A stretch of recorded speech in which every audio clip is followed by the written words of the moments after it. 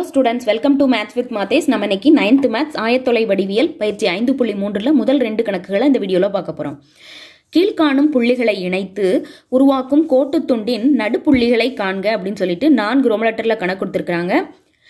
நமக்கு வந்து A அப்படின்னு சொல்லிட்டு ஒரு புள்ளி எடுக்கிறோம்.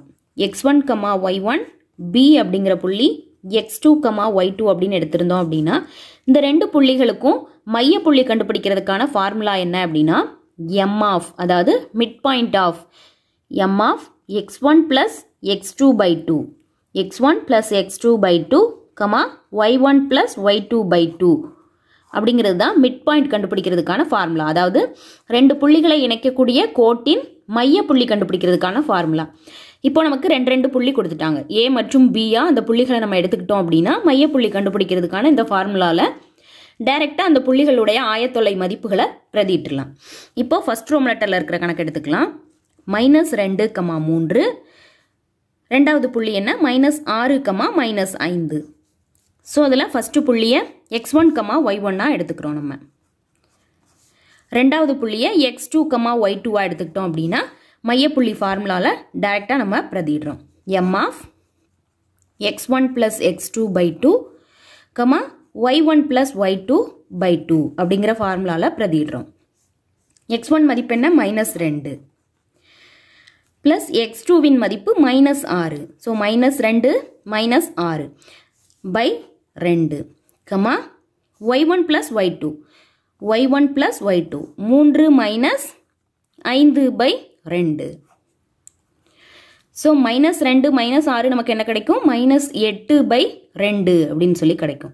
3 -5 -2 by 2.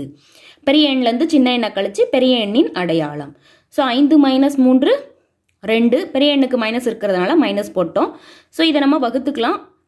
4 2 8, 2 2 அடிபட்டுரும். ஸோ நமக்கு ஆன்சர் என்ன கிடைக்குது மையப்புள்ளி -4, -1. இதுதான் நமக்கு மையப்புள்ளி. இந்த ரெண்டு புள்ளிகளையும் இணைக்கக்கூடிய மையப்புள்ளி m-இன் மதிப்பு. இப்போ நம்ம ரெண்டாவது கணக்கு பார்க்க போகிறோம். 8, -2. இதை x1, y1 எடுத்துக்கிறோம். இதை x2, y2 எடுத்துக்கிறோம். ஸோ மிட் பாயிண்ட் ஃபார்முலா நமக்கு தெரியும். மையப்புள்ளி கண்டுபிடிக்கிறதுக்கான formula x1 plus x2 by 2, y1 plus y2 by 2 equal to x1 மதிப்பு 8, x2 மதிப்பு -8. So 8 -8 by 2. அதே மாதிரி y1 y2 -2 -0 -2 by 2. ஸோ இதில் கழிக்கும்போது நமக்கு மிட் பாயிண்ட் என்ன கிடைக்கும் 8 -8 0 by 2. இங்கே -2 by 2 அப்படின்னு சொல்லி கிடைக்கும். ஸோ 0வை எந்த எண்ணால் வகுத்தாலும் ஆன்சர் வந்து 0 தான் கிடைக்கும். அப்போ மிட் பாயிண்ட் நமக்கு என்ன கிடைக்குது 0, இங்கே வந்து -1 கிடைக்கும். 0, -1. இந்த ரெண்டு புள்ளிகளின் மைய புள்ளி 0, -1. இப்போ நம்ம மூன்றாவது ரோமன் லெட்டர்ல இருக்கிற கணக்கு பார்க்க போறோம். மூன்றாவது ரோமன் லெட்டர்ல இருக்கிற கணக்கு இதுல x1 இதை y1 எடுத்துக்கிறோம். இதை x2 y2. அங்கெல்லாம் நம்பர் கொடுத்திருந்தாங்க முதல் ரெண்டு கணக்குகள்ல. இங்க வந்து ஏபியை வச்சு கொடுத்திருக்காங்க. எது கொடுத்திருந்தாலும் இதை ஒரு ஏங்கிற புள்ளியாகவும் இதை பிங்கிற புள்ளியாகவும் எடுத்துட்டு நம்ம டைரக்டா மைய புள்ளி கண்டுபிடிச்சிடலாம். m of x1 plus x2 by 2, y1 plus y2 by 2. So m of x1 இன் மதிப்பு a, x2 இன் மதிப்பு a plus 2b. So a plus 2b by 2. y1 இன் மதிப்பு b, y2 இன் மதிப்பு 2a minus b. So b plus 2a minus b by 2. அப்படியே பிரதிடுறோம். x1 x2 மதிப்பு y1 y2 மதிப்பை பிரதிட்டுருக்கிறோம். இப்போ இதை நம்ம கூட்டுறோம். a plus a என்ன கிடைக்கும் 2a plus இங்க இருக்கிற ஒரு 2b by 2. இங்க b minus b கேன்சல் ஆயிரும். 2a மட்டும் இருக்கும். ஸோ 2a by 2 அப்படின்னு சொல்லி கிடைக்கும். இப்போ இங்க நம்ம என்ன பண்ணலாம் ரெண்டுலையுமே ஏங்கிறது பொதுவாக இருக்குது. ஸோ அந்த ரெண்டுங்கிறது பொதுவாக இருக்குது. அந்த ரெண்டை வெளியில் எடுக்கிறோம். பொதுவாக எடுக்கும்போது இங்கே ஏ இருக்கும், இங்கே ப்ளஸ் பி மட்டும் இருக்கும். ரெண்டுங்கிற எண்ணை மட்டும் பொதுவாக வெளியில் எடுத்துட்டோம். வகுத்தல்ல ஒரு 2, இங்கே 2a by 2. ஸோ இங்கேயும் 2 2 கேன்சல் ஆகிடும். இங்கேயும் ரெண்டும் ரெண்டும் கேன்சல் ஆகிடும். ஸோ இப்போ நமக்கு ஆன்சர் என்ன கிடச்சிருக்குது? மையப்புள்ளி M of A plus B comma A. So இந்த ரெண்டு புள்ளிகளின் மையப்புள்ளி நமக்கு என்ன? M A plus B comma ஏ. இப்போ 4வது ரோம் லெட்டரில் இருக்கிற கணக்கு பார்க்க போகிறோம். இங்கேயும் ரெண்டு புள்ளிகள் நமக்கு கொடுத்துருக்குறாங்க. புள்ளிகள் x1 ஆயத்தொலைவு மதிப்புகள் வந்து நமக்கு பின்ன வடிவில் இருக்குது. எப்படி இருந்தாலும் நம்ம அப்படியே யூஸ் பண்ண போகிறோம். இதை x1, y1, இதை x2, y2 எடுக்கிறோம். ஸோ மிட் பாயிண்ட் கண்டுபிடிக்கிறதுக்கான ஃபார்முலா நமக்கு தெரியும். x1 + x2/2, y1 + y2/2 equal to M of, இங்கே அப்படியே மதிப்புகளை பிரதிட்டுலாம். x1 மதிப்பு 1/2, x2வின் மதிப்பு 3/2. 1/2 + 3/2 வகுத்தல்ல ஒரு 2. x1ஐயும் x2வையும் கூட்டிட்டு வகுத்தல்ல ஒரு 2 இருக்குது, அதை போட மறந்துடக்கூடாது. y1 + y2 அப்போது -3/7 ப்ளஸ் -11/7, -3/7 ப்ளஸ் -11/7, y1 + y2/2. இப்போ எம் ஆஃப், இங்கே நம்ம இந்த ரெண்டு பின்னத்தையும் கூட்டணும். ரெண்டு பின்னத்துக்கும் பகுதி சமமாக இருக்குது. ஸோ அதை ஒரே ஒரு தடவை பொதுவாக எழுதிக்கலாம். எழுதிட்டு மேலே இருக்கிற தொகுதி 2 எண்களையும் அப்படியே கூட்டிடலாம். அப்போது 1 + 3 வகுத்தல்லையும் ஒரு 2 நமக்கு இருக்கும், அதை போட மறந்துடக்கூடாது. இங்கேயும் அதே மாதிரி தான். 7ங்கிறது ரெண்டுலேயுமே பொதுவாக இருக்குது. ஸோ 7 பொதுவாக எடுத்து எழுதிக்கிறோம்.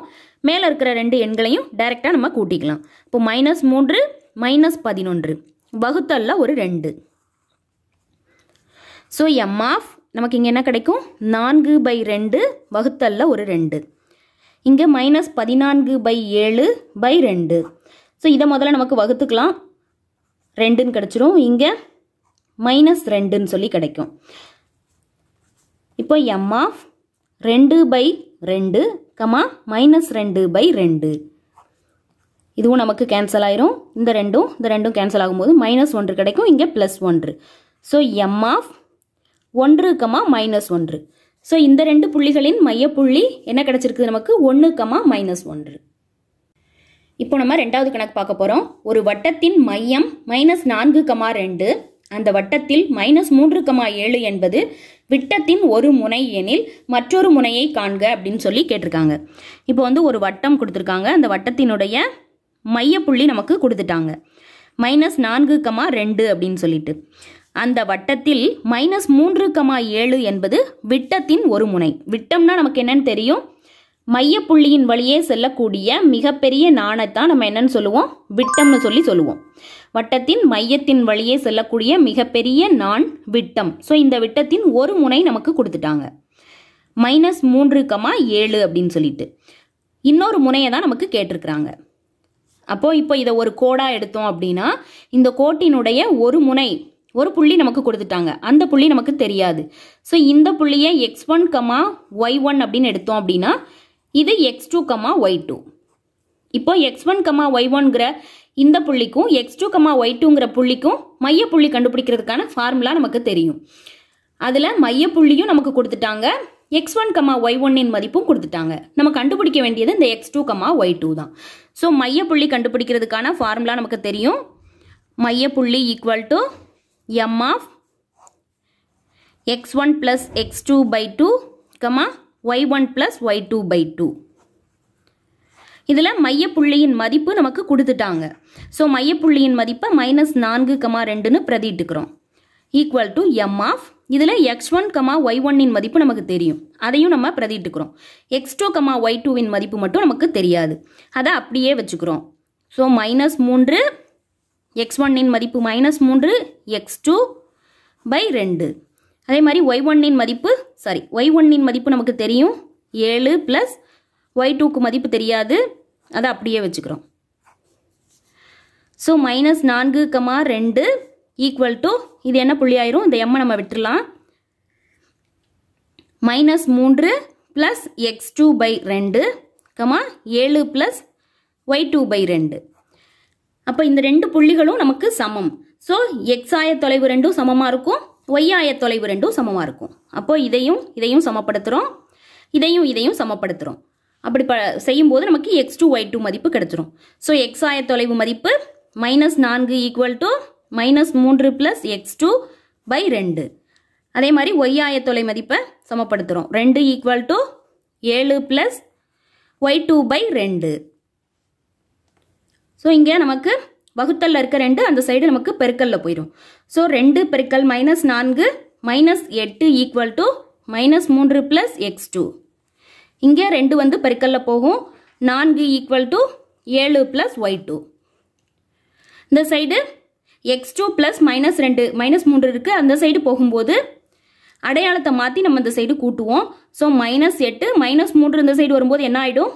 +3 ஆகிடும். Equal to x2. இந்த சைடு +7 ஆனது இந்த சைடு வரும்போது மைனஸில் வரும். So 4 - 7 equal to y2.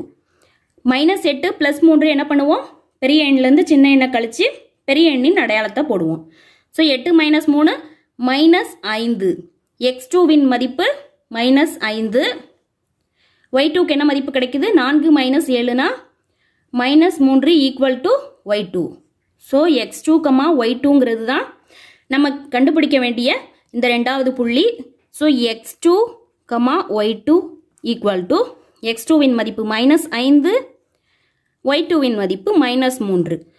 So அந்த விட்டத்தினுடைய மற்றொரு முனை எது? நமக்கு -3, 5, 3. ஸோ விட்டத்தின் மறுமுனை ஈக்குவல் டு -5, 3ன்னு சொல்லி ஆன்சரை எடுத்து எழுதியாச்சு.